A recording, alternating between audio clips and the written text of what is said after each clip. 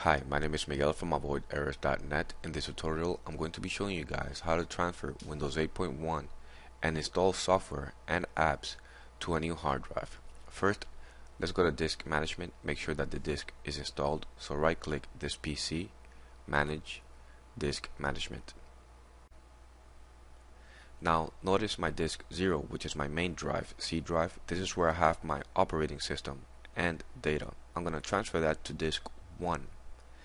Now, notice that my disk 1 is 60 gigs, but if I right-click my C drive properties, all it matters is the space used on my C drive or main drive. In this case, is 10.6 gigs, so my disk 1 would be good enough. With that said, I'm going to go ahead and OK here and exit disk management.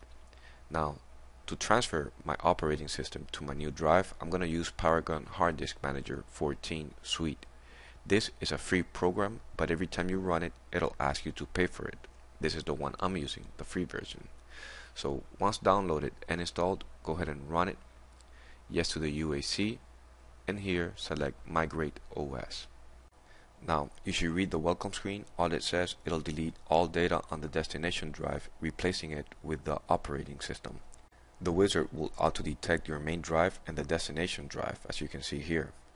Windows 8.1 NTFS with 10 gig used space is going to transfer to disk 1 and is going to occupy 18% of that drive. You can checkmark use all available space for the partition with OS or leave it blank. I'm going to go ahead and leave it blank and click on copy.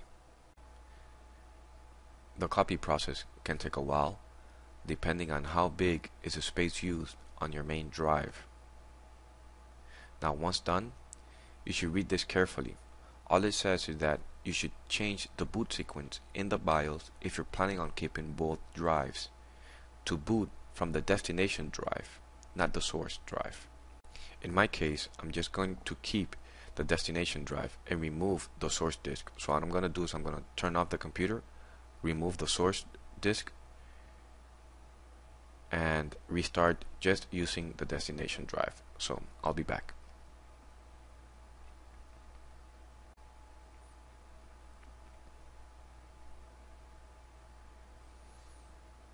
Perfect. Now I'm booting up in the newly installed drive, which is a 60 gig drive. Now notice here everything is exactly the same, even my shortcuts on my desktop.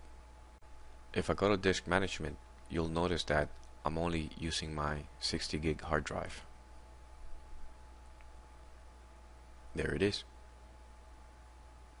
Now notice that partition that says 30 gig unallocated. That's because we didn't checkmark use all available space when we were copying the operating system. Now you can reclaim this partition if you want. All you need to do is right click your C drive, extend volume next to the wizard, make sure that the partition is selected, click next, finish. That's it. Now you have reclaimed your partition and you're using the entire hard drive. Thank you for watching this video. My name is Miguel. If you have any questions, feel free to post them in the comment section below. Thank you.